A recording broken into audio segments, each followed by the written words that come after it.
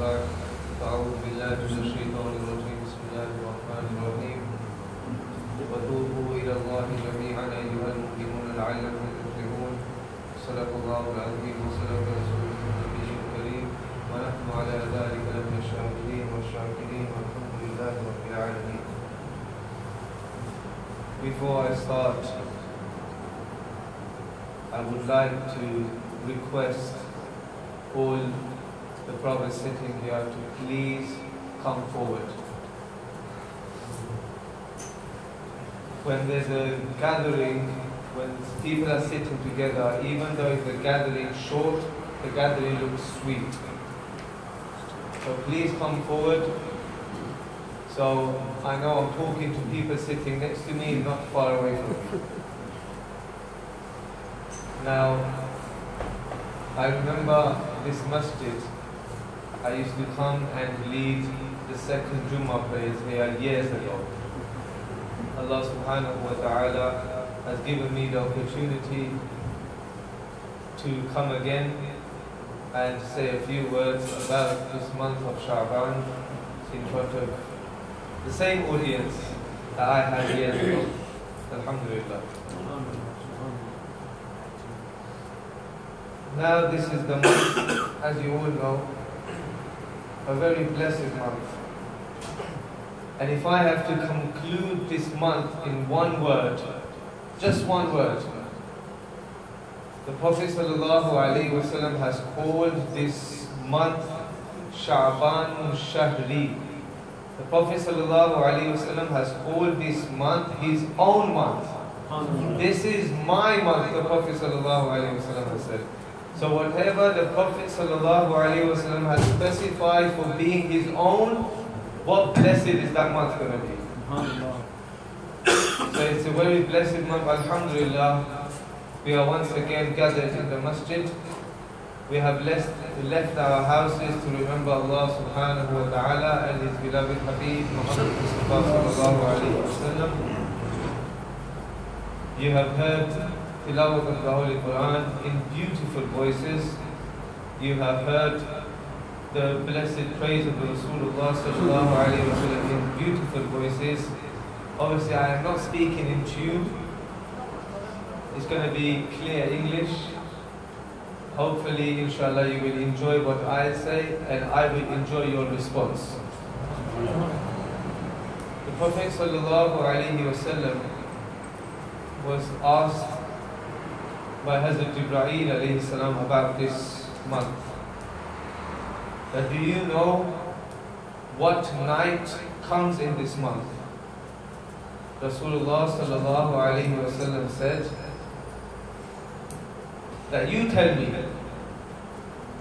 It is not because Rasulullah sallallahu alayhi wa sallam did not know, but it was because Rasulullah sallallahu alayhi wa sallam wanted Hazrat Jibreel alayhi salam to mention it so we know today.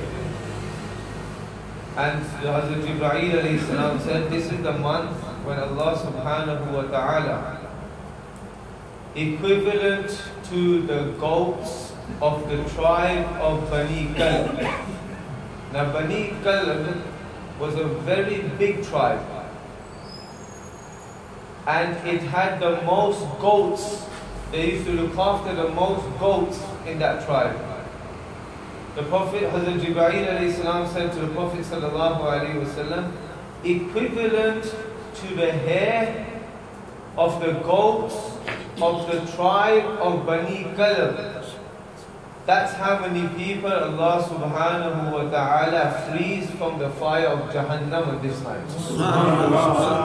Now if I had to show you a finger, a small finger, let's count.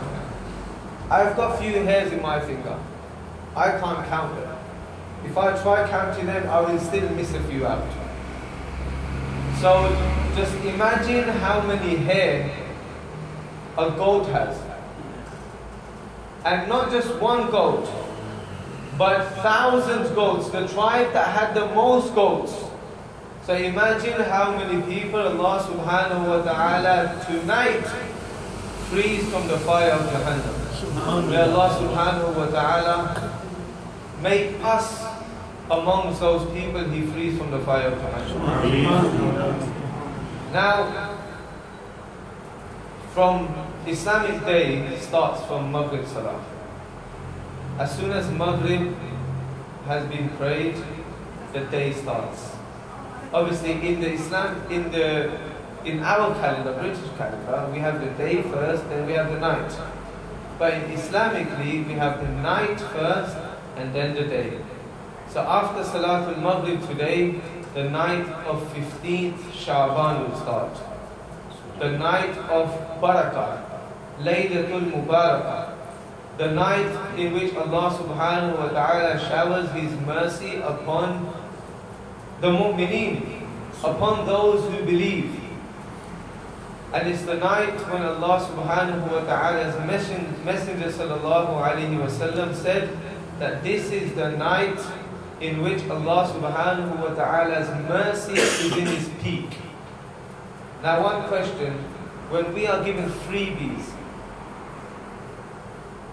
when someone says to you that I will give you something free, come and take it, don't we run for that thing?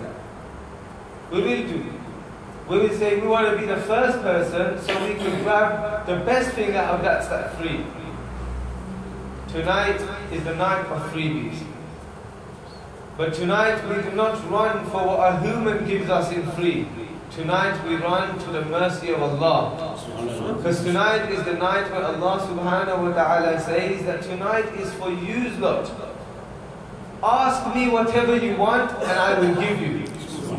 The mercy of Allah subhanahu wa ta'ala is in His peak. He's saying, is there anyone in this dunya that asks for forgiveness? So tonight I will forgive them.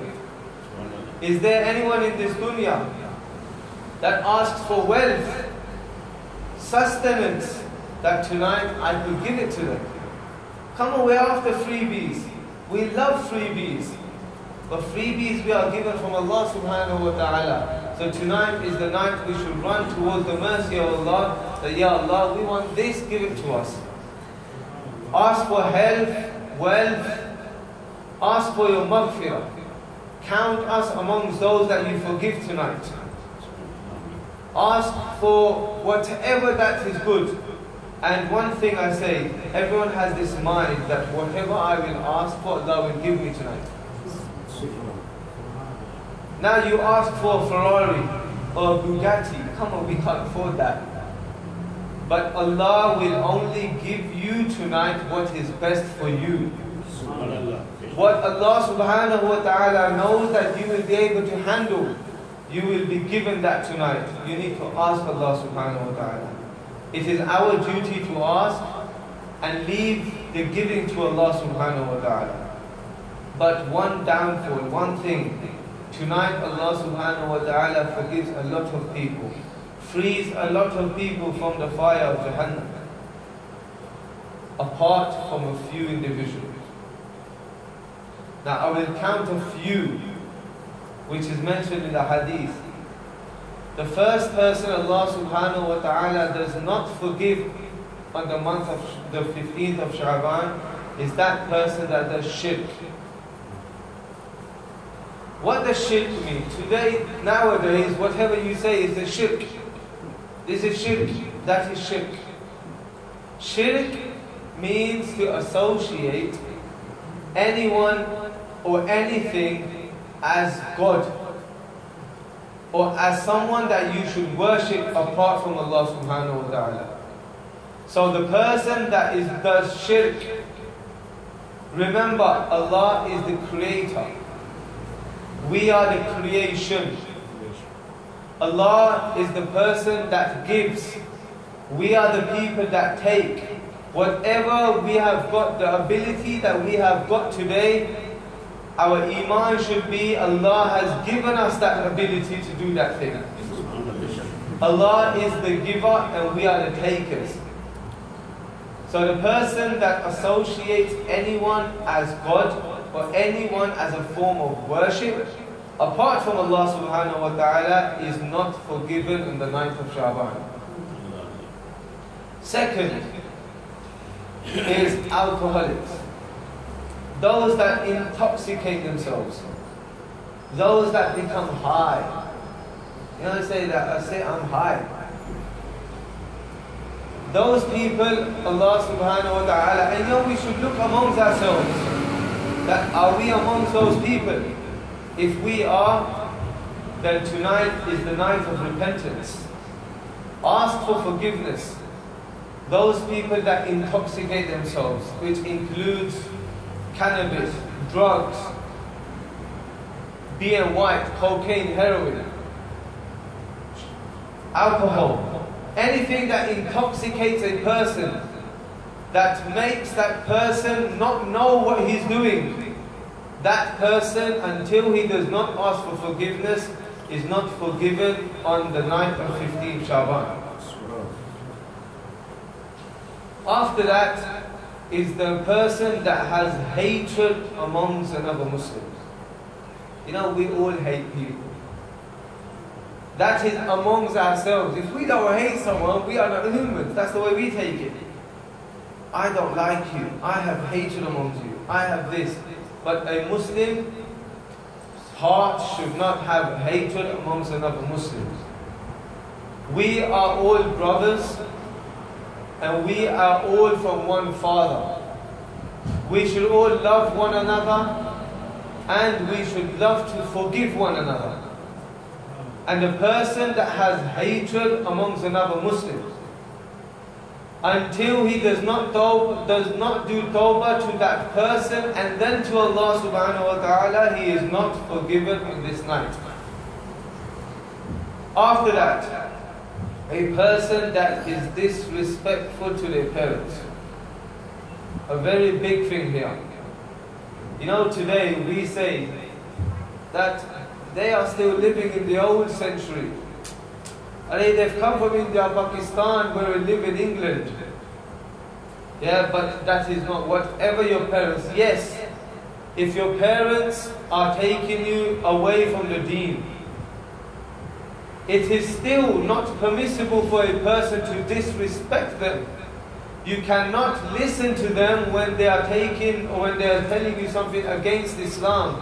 But even then, for being your parents, you have to respect them. And the person that disrespects his parents is not forgiven on the night of Shaban, on the night of 15th of night. Now there are various other people. The hadith mentions a lot of people. And if we look into ourselves, we will either account ourselves one of them. One of them reasons the Prophet ﷺ has given, we are amongst them. But tonight is the night where we should ask Allah subhanahu wa ta'ala for forgiveness. Tonight is the night where Allah subhanahu wa ta'ala is calling for us to ask Him for forgiveness. And remember, Allah loves that person that asks Him for forgiveness. Allah subhanahu wa ta'ala said in the Quran, وَتُوبُوا إِلَى اللَّهِ جَمِيعًا أَيُّهَا الْمُؤْمِنُونَ لَعَلَّكُمْ تُفْلِحُونَ. And all of you repent to Allah subhanahu wa ta'ala, so that you become successful. لَعَلَّكُمْ تُفْلِحُونَ, so that you become successful. Now repentance is a very easy thing. You know, when we ask someone else for repentance, we say, sorry yaar. And that's it. You say, yeah, you need to be a man to say sorry to a person. And when we say sorry, yeah, I forgive you. But sorry does not mean nothing. Because when you say sorry to a person, you will end up doing that same mistake to another person. But what does tawbah mean? The true repentance to Allah subhanahu wa ta'ala means when you ask Allah subhanahu wa ta'ala for forgiveness and promise Allah subhanahu wa ta'ala that you will not do that sin again. That is called forgiveness. That is called tawbah. When you ask Allah subhanahu wa ta'ala for forgiveness, be ashamed of doing what you have done, and then promise Allah subhanahu wa ta'ala that you will not repeat that sin again, that is tawbah. And you know, when someone does a very small mistake, when someone makes a very small mistake, we say, Chala, I forgive him now. It's a minor mistake, so I forgive him. You know, when we are going in front of our employers and we've made a small mistake, we say, Chala, don't do it again, I forgive you. That is the same way Allah subhanahu wa ta'ala goes. But no comparison when we as Muslims make minor mistakes. Allah Ghafurur Rahim forgives that mistake without us even asking. He thinks, Chalo, he has made this mistake, I let it go. But when we make major mistakes, that is when tawbah comes into action. That is when we have to ask Allah subhanahu wa ta'ala for forgiveness. What happens? You make a big mistake, you get sacked. Your employer says you've made a massive mistake, but I don't need you anymore. Allah subhanahu wa ta'ala does not sack you, but He gives you an opportunity. If you make a mistake in this dunya, if you're in front of a judge and you say, Judge Saab, please forgive me, I have made this mistake, and you cry in front of the judge, what will people around you do? They will say, look at him, man, he's made the mistake. They will laugh at you. Now he's crying. Now he's asking for forgiveness. He should have thought about it before making that mistake. But the bargah, the court of Allah is not like that. The court of Allah is, if you shower your tears in front of Him, Allah says, my banda has been crying. My banda is asking me for true forgiveness, I forgive him. At the time of Hazrat Musa alayhi salam, you must have heard this before, if not we hear it again. There was a very sinful person. One person that was very sinful. Obviously within a class, if there's one troublemaker, he says, he's making the whole class become in trouble. Yeah? When one person at the time of Hazrat Musa alayhi salam, he was so sinful, Allah subhanahu wa ta'ala said to Hazrat Musa alayhi salam, that if this person stays within you, then I will shower my punishment within your whole village. How sinful was this person? That Allah subhanahu wa ta'ala says that he is making the whole village dirty for his sins. So if this person stays within the village, then I will shower my punishment with that village. So what did Hazrat Musa alayhi salam do? Looked for this person, found this person, and chucked him out the village. Now when he was chucked out the village, the people of the city found out. So the people of the city chucked him out. Now, not being accepted anywhere, he went to the mountains. A cave in the mountain. He started living there. And while he was living, he became very ill. Now is the time. He raised his hands. He showered the tears. And he said, Ya Allah, I have been very sinful. I have not done anything in my life apart from commit sin. My heart is probably blackened with sins. But you are Ghafurur Rahim, Ya Allah. You listen to those that call to you. Ya Allah, I am asking for true forgiveness, forgive me. He carried on crying. He carried on crying until his soul was taken. Now this person was a very sinful person in the village. But then Allah subhanahu wa ta'ala orders Hazrat Musa alayhi salam that go to so and so mountains, and at so and so cave there's a very pious person of mine. Go there and prepare to bury him and bury that person. Now Hazrat Musa alayhi salam went to that place and sees that same person who Hazrat Musa alayhi salam chucked out the village. Arey, ye to wahi banda hai. This is that same person I chucked out. And now Allah has given me an order to go and bury him, prepare for his burial. So Hazrat Musa alayhi salam asked Allah, Ya Allah, what is this? This is the person that you were going to shower the whole punishment in the whole village for. Now you have told me, you have ordered me to bury this person and to prepare his burial. Allah subhanahu wa ta'ala said, yes, right, this is that same person. But this person done true tawbah. This person asked for true repentance. So this person, not only that I have forgiven his sins, but all his sins I have turned into rewards. So as he had so many sins, now he has become a pious person of mine with so many rewards. So Allah subhanahu wa ta'ala's mercy, you can never underestimate. The mercy of Allah subhanahu wa ta'ala is tonight is the night when it's in its peak. He's asking for people. Is there anyone that is asking for me? Is there anyone that is asking for something so I could give it to him? Now the Prophet ﷺ has said, the person that does true tawbah, true repentance, is as if that person was born today without any sin. At-taibu min al-dhanbi kaman la dhanba lahu. True tawbah is as if that person has been born today without any sin. And let me tell you, when this hadith was said, was mentioned by Rasulullah sallallahu alaihi wasallam, there was a companion called Moeeh.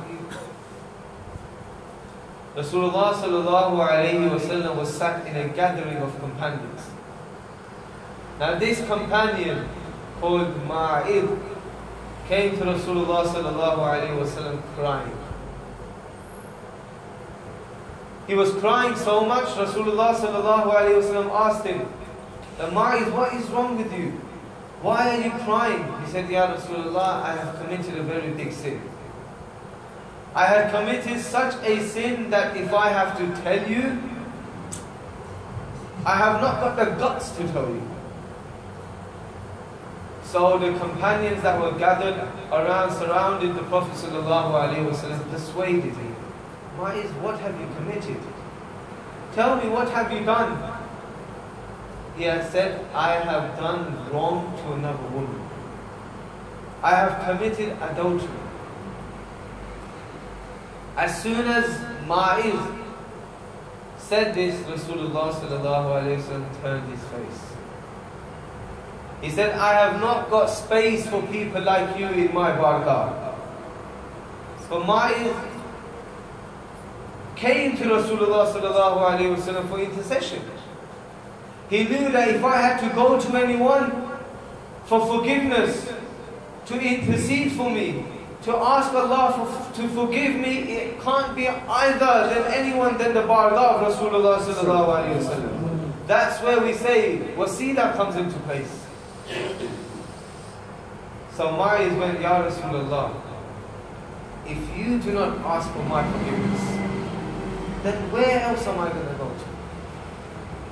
If I cannot come to you and you are turning your face, then where else am I going to go to? It is your bargah that people come to ask, so you could ask Allah to forgive us. Remember that Rasulullah sallallahu alaihi wasallam is a mediation. All the awliya kiram and the anbiya kiram that we use as wasila is a mediation. Are the middle people that are closer to Allah, so we tell them to ask Allah to forgive us. We cannot directly say to awliya kiram or the anbiya kiram that you forgive us. They are a mediation.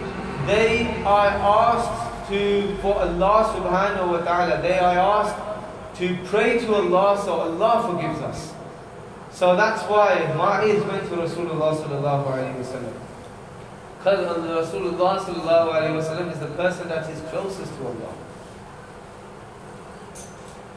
At that time, obviously, in Islam, committing adultery is a very big sin, and for the punishment for it is to chuck stones at you until you die.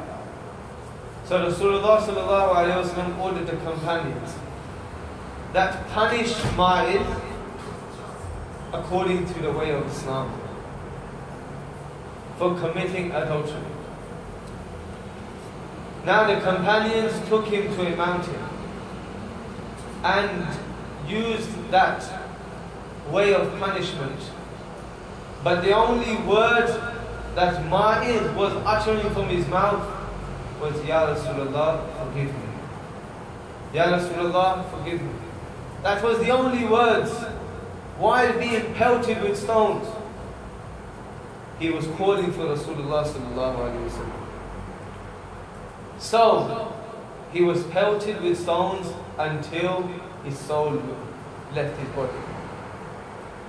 When the companions went back to Rasulullah sallallahu alaihi wasallam and they asked, Rasulullah sallallahu alaihi wasallam asked the companions that when you were pelting Moeeh, what was his reaction? What was he saying? How was he reacting? Companion said, when we were pelting him, he was calling you, Ya Rasulullah. The only words that he was saying that, Ya Rasulullah, forgive me. Ya Rasulullah, I have committed this sin, forgive me. Rasulullah sallallahu alayhi wasallam had tears in his eyes. And he said to the companions that when Moeeh was calling me, when Moeeh was calling upon me, why didn't you leave him alone? Promise to Allah subhanahu wa ta'ala, Moeeh has repented in such a way that not only Allah subhanahu wa ta'ala has forgiven his sins, but Allah subhanahu wa ta'ala, with the true repentance of Moeeh, forgiven the sins of everyone living in Makkah. True repentance, true tawbah. You know when one intends to do tawbah, you know when we intend to do bad, the angel that writes down the bad deeds does not write it down until we do that bad deed. But when we intend to do something good, as soon as we have intended in our good books, the angel starts his writing. Just the intention, just the thought in your mind of doing good, Allah subhanahu wa ta'ala's angel starts writing the goods. Now tonight is a night where our reports are placed in the bargah, in the court of Allah subhanahu wa ta'ala. Obviously, even at work, I don't know if your workplace has it, but where I work, we have a yearly report that our duty manager has to give that report to our station manager. And this person has done this thing good, this person has done this thing good, he's done this thing bad. And with that report, if it's good, we get a pay rise. If it's not good, we stay where we are. Tonight is the night when our yearly report is placed in the bargah of Allah subhanahu wa ta'ala. And in our work reports, we could sweet talk our managers.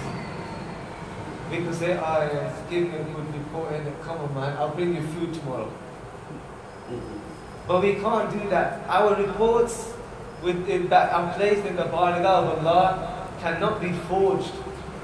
Whatever we have done throughout the last year, that is what's going to be placed in the bargah of Allah subhanahu wa ta'ala. And then Allah subhanahu wa ta'ala will look at the report and He will say, is this